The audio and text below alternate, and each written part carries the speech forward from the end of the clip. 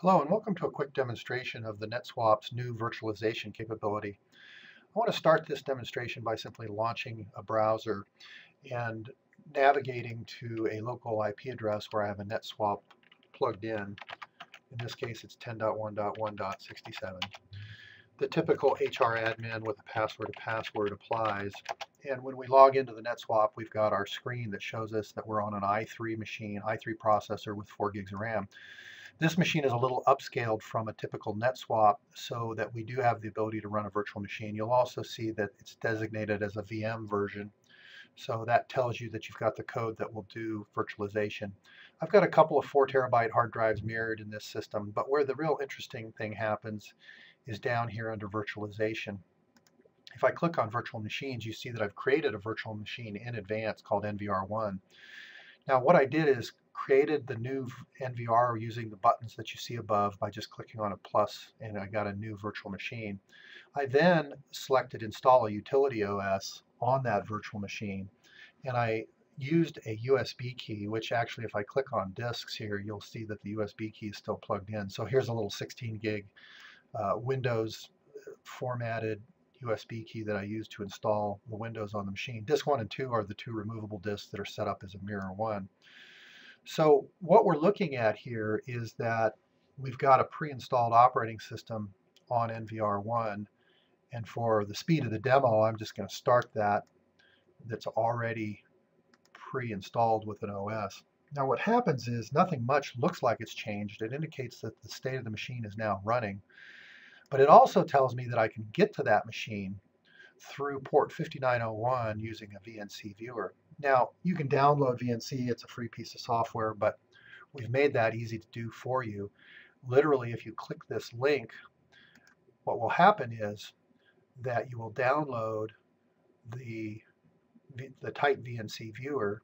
In this case, I think I'm going to save it, and what we should see is that we've downloaded the VNC. If I click on that, now I've got a small little type VNC, and if you're not familiar with type VNC, it's like many of the remote software packages. What we're effectively doing is remoting into the virtual machine. And we're doing that to the same IP address that the NetSwap is on.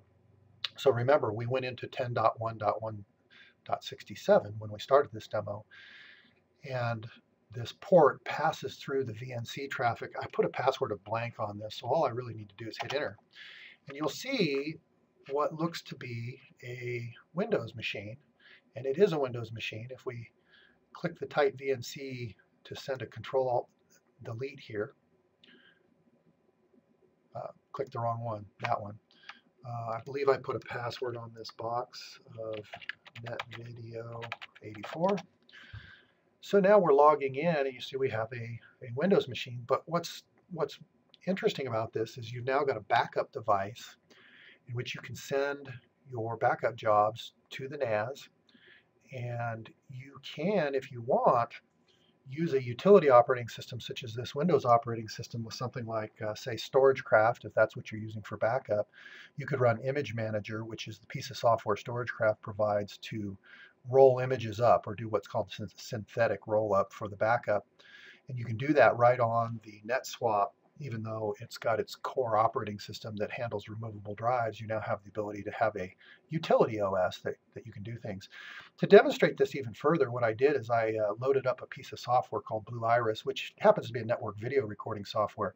So what we're going to see if I launch that application is that I've literally got an NVR, a network video recorder, that is running inside a virtual machine, and you can see that I actually have a camera. So the network video recorder has only got one camera, and as part of this demo, I'm running a recording capability in this network video recorder in the virtual machine, storing its data to the NetSwap. Now the NetSwap can take that data and it can replicate it between mirrors, it can replicate it offsite. So you can see the power of having the ability to have a small Windows utility OS. All kinds of possibilities open up. Well, that does it for the demo of the virtualization capability of the NetSwap. If you have any questions, visit our website or give us a call. Our website's at hi-rely.com. You can find our phone numbers and contact information there. Thank you very much.